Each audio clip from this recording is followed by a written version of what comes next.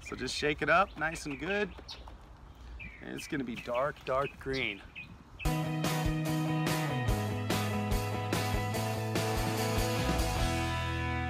Hi, what's up everyone? It's Dave Stone with another exciting episode of Develop Awesome Skills. And today I'm gonna show you something really cool because I know you guys are wondering, how do I take my Moringa? How do I take it? So if you go get some powder or you crush up powder and you make it on your own. Here's the thing about your own powder is that when the commercial processing plants make Moringa, they're using a hammer mill which takes the Moringa particle down to a fine particle size to where it does dissolve into water a little bit better. When we're taking ours that you grind up in your grinder or your coffee grinder, it'll mix up into water a little bit, but it won't be super mixed. So you just gotta kind of put it down, you know, take it down. But I'm going to show you an easy way to do it right now. Like I said, this works better with the commercial powder. So this stuff is very fine ground stuff, and I'll show you a close up here in a second. I find that using these little small mason jars makes it super easy because you actually can add your stuff. This is just water I put in here from my RO, but basically you could just put just powder in there and you could just shake it and it mixes up really, really nicely like this. Instead of trying to use like a spoon and mix it in there. I mean, that works too. And I was doing that for a long time until I found these little mini mason jars, and they work really, really well. So this is pure Moringa powder. The only other ingredient I would recommend you having is some honey, because just powdered Moringa is super intense. The reason it's intense is because it's very concentrated. For 1 tablespoon of Moringa, you actually have a whole cup of fresh leaves. So you really, I think actually 1 teaspoon. Someone Google that and tell me which one it is. Anyways, so the cool thing about using the honey is it's sweet. You don't need much of it actually, but it mixes really nice when you do the shaker jars. So that's really good. So if you don't have honey and you just do Moringa and water, I would recommend taking 1/2 of a banana and eating it first. So eat a little bit before you take the Moringa. Then shoot your Moringa and have a chaser. So a chaser like a banana or a mango slice. These are great chasers. You can also, instead of using water, you can mix, you can use orange juice or mango juice or something delicious. Then when you mix in your Moringa and shake it in that, you are kind of getting your chaser within it too. So that's the reason I'm adding the honey. So there's a lot of different ways to use the water side to make it palatable for whatever you like, because it's definitely intense. Now I'm wearing my green hat today in honor of Moringa. And I usually like getting non-branded hats, but I went out with my friends. This has been quite a few years ago. Sean Johnson and another friend of Sean. So we went out, and I had just started taking harmonica lessons, and they grabbed my hat. They were joking about saying like, we're gonna write "I harp my harp" on your hat, and I was like, no, that's cool. It's blank, you know. So then they took it and they did a little design. I harp my harp. They even put like the little dots on the sides there. Kind of. Anyways, it's kind of funny. So. So yeah, I mean, I do harp my harp, and harp is a slang term for harmonica. So I really wanted something to do one year, and I decided to take harmonica lessons from a really, really good teacher in Peoria. If you guys ever want to take harmonica lessons, he's amazing. His name's Larry Regan. Dude, awesome. I really, really appreciated the lessons. But he taught me a classical beginning of everything. So he taught me single notes and how to bend and how to play the scales and those kind of things. I got a few blues stuff down, but I never really got how to play with a band all the way, or all the math behind it. But I do have the basics. He taught me the basics really well, and I really like the harmonica because you could stick it in your pocket and then you could just go hiking, or when I used to do time lapse at night of the stars in the forest. You know, most people don't want to go with you because you got to be quiet the whole time.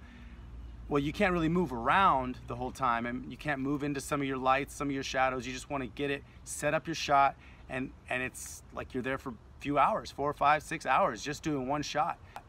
That's only going to last 15 or 20 seconds.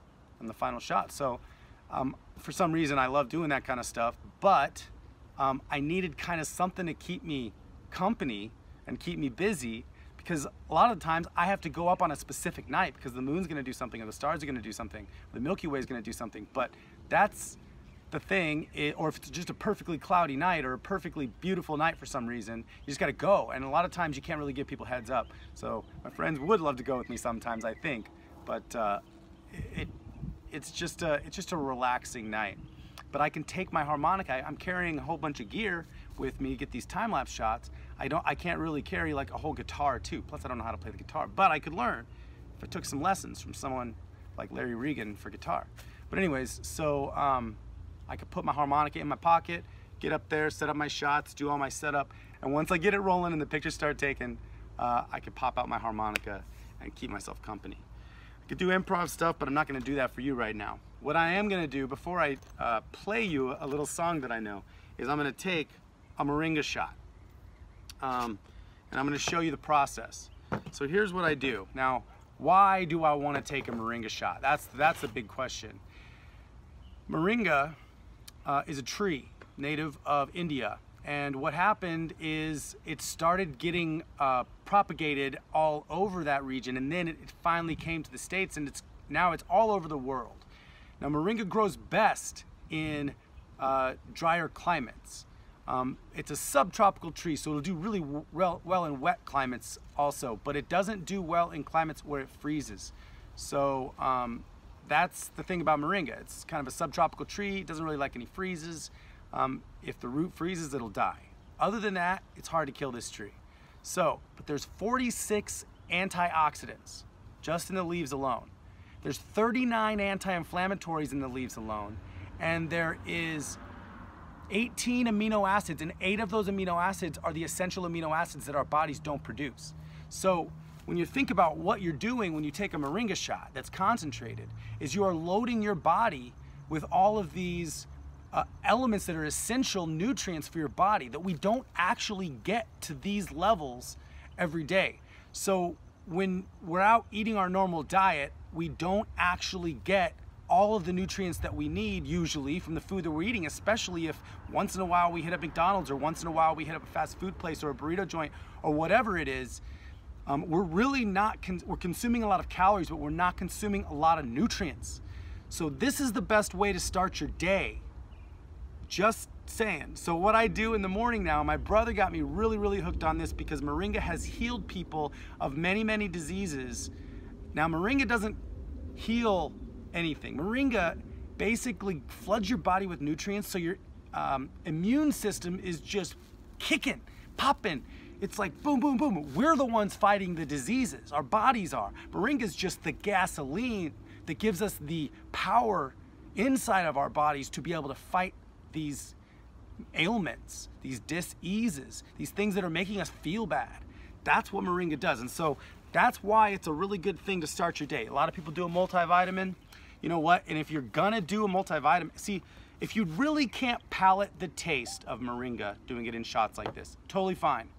My dad actually really doesn't like the taste of it. But what he does is he capsulates his own capsules. So you can take capsules of Moringa if you don't want to capsulate them yourself. Just make sure you get the pure Moringa powder, and you know, you might have to take 8 capsules in a day or 16 capsules in a day. So just do four in the morning, 4 at lunch, you know, 4 in the mid, and then 4, or do 8 in the morning and 8 at night, you know, some at lunch if you need some energy. So that's the cool thing about Moringa, is it's an adaptogen. If you need some sleep, it'll help you sleep. If you need energy, it'll give you energy. So it's a magnificent plant, and don't believe me just because I'm saying it. Go do your research for yourself. But anyways, if you don't like the taste of Moringa in powdered form, you know, you could put it in a smoothie and you won't even taste it. A nice big scoopful in a full fruit smoothie. Oh my gosh, that's amazing too. So that's a great way to take it. But if you need something quick, something simple, something easy, these 2 little mason jars make it great. So I'm gonna show you right now what we got going on. And that's the tip of the iceberg for Moringa also. You know, there's, you could use it as a wound healer. So if you get a wound, so here's what I'm doing. That's a big spoon right there. And Let me show you this powder here. It's very, very powdered. So I like to take big, big scoopfuls, but if you're new to this, you might want to just take a teaspoon and put a teaspoon in this first to start. It will clean you out. It might detox you a little bit because what happens is our bodies store toxins in our fat cells. So what Moringa does is Moringa goes in, it does detoxify our bodies, but it actually pulls these toxins out of our fat cells to get them out of our body. But once they're out of our fat cell is actually protecting that toxin. So it doesn't touch the rest of our working parts. So that's what the fat cell is doing, is they're encapsulating the toxin. And so what Moringa does is it'll pull it out of the fat, but it has to travel through the bloodstream in order to get into the lymphatic system to flush it out, right? So this, and there's definitely more sciencey stuff behind it, but this is just the easy way that I remember it. So Moringa will pull it out of your fat cell through the bloodstream and then flush it out of your body. But while it's going through the bloodstream, you're going to feel some effects sometimes, depending on how much you take. So if you start small, let your body get used to it. And then people are getting off dialysis with 10 tablespoons a day, okay? 10 tablespoons a day, that's a ridiculous amount of Moringa. I don't know how I could even eat that much. But if you have dialysis and you need to get off of dialysis, why not try anything? If something will work, if something might work, try it. If it's natural, why not? And that's what I love about Moringa. So it's all the antioxidants, they've been curing people of cancer, diabetes, it regulates your blood sugar. People get off their diabetes medication. I'm not telling you guys anything right now to say get off of any of your medications. All I'm saying is look at the power of what's going on with Moringa. So these statements have not been evaluated by the Food and Drug Administration, okay? I'm just gonna throw that in there. But what I am saying is do your research and see for yourself. 39 anti-inflammatories. So I'm gonna tell you a quick story as I mix this because I'm not really getting to the process. So the reason I stopped there is because you need to know how much do you wanna take. And I'm gonna take a lot. This big scoopful is how much I'm gonna take, which is probably much more than 1 tablespoon, probably 2 tablespoons. But I like doing this in the morning because what it does is it actually gives me not only a lot of energy, and I already did one of these this morning, guys. I'm doing this because I realized I should have filmed it for you. So see, I have all this energy now. Could be from the Moringa, but I'm gonna do another one. And the other thing is, you will be having very quick number 2s. You'll be in and out, like just a little bit of honey. I mean, the cool thing is you definitely feel really, really good the next day. You are cleaned out with Moringa. So now you just give it a nice big shake.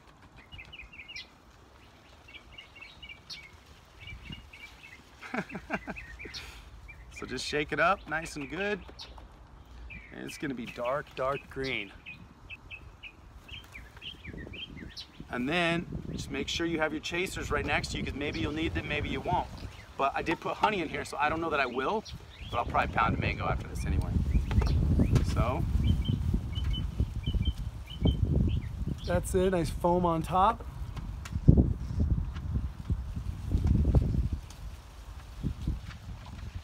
Oh, that tastes delicious actually. See, it's a little bit, feels like you have a little bit of dirt in your mouth, but it's just because the particles aren't small enough to fully absorb with the water yet.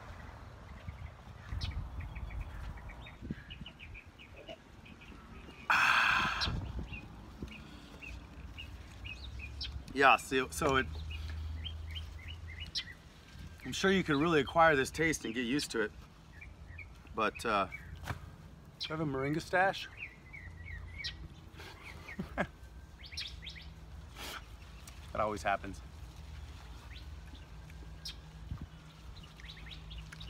Chasing it with a mango is definitely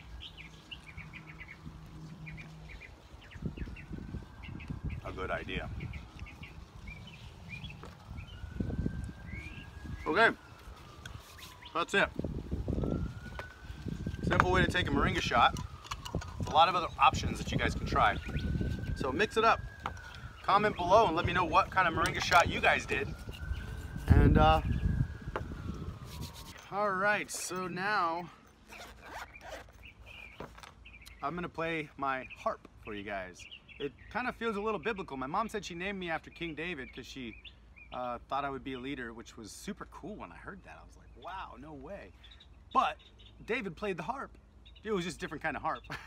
So whenever I play the harp, I kind of think of that. Let's see. This is the key of D. Let's go with C. You know, I kind of like E actually. It's a very nice and classy sound. Let's go E, a little higher.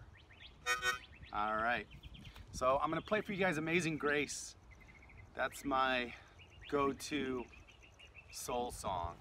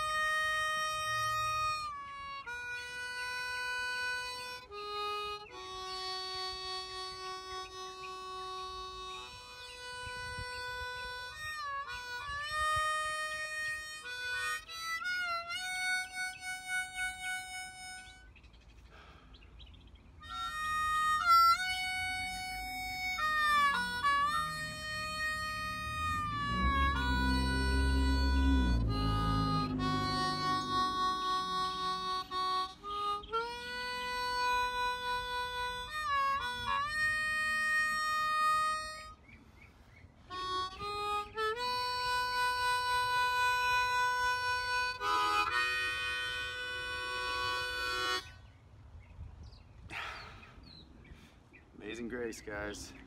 How sweet the sound that saved a wretch like me. Anyways, garden therapy. God gave us plants, which sometimes are just as good as shrinks. And they give you fruit. Alright guys, I love you all. If you like this video, give me a big green thumbs up. Share this video with the world so people can experience my harp playing. And so people can drink their own Moringa and feel better today. 30-day Moringa challenge. Drink Moringa every day or eat Moringa every day. A little bit of Moringa every single day. See how you feel after 30 days. Ready? Go!